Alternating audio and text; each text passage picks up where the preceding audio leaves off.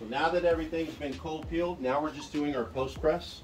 So this is where your production can get really fast with threadability, because all we need to do is just tack this down. You're kind of sealing the deal, and you're adding a little bit of texture with your Teflon sheet or silicone pad, whatever you decide to use. Great thing is, we're going to slide it back, we're going to spin it, put it back down. Boom, good to go. You pull it out, you flip it down on the table, and you're done. That's it. You grab it here, shake it off, lay it flat on the table, grab your next shirt. Same process. So threadability, it adds production value to your time. Again, I just don't know why in this day and age heat press companies are not doing this. If anything, just create a custom stand for your heat press and call it a day. But they need to start understanding that they need to make things a little bit more efficient for you, the business owner. Stalls has thought of that. That's excellent. And there's other heat presses that have it, but typically you're not going to see it until you get to the more expensive heat presses. Thus, why the TransPro Plus, in my opinion, for the budget, is a fantastic option, because it's semi-threadable.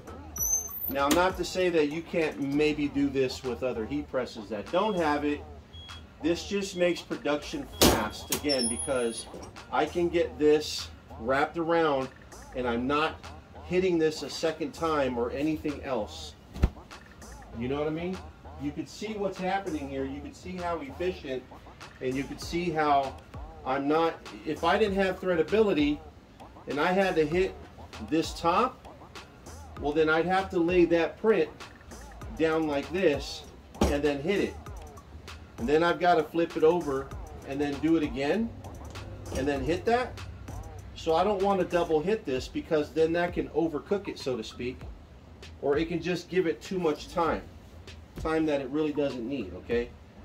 Certain transfers are very specific with how much time and how much pressure they need. You don't want to overdo it, you don't want to underdo it either. But again, very simple. Spin, go. Bottom transfers not being affected. Single layer. It's getting direct contact to the mat, so it's good.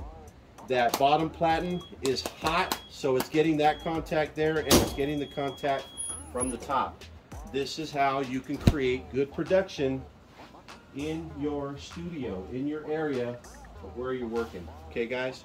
So that's it. That's how simple it is.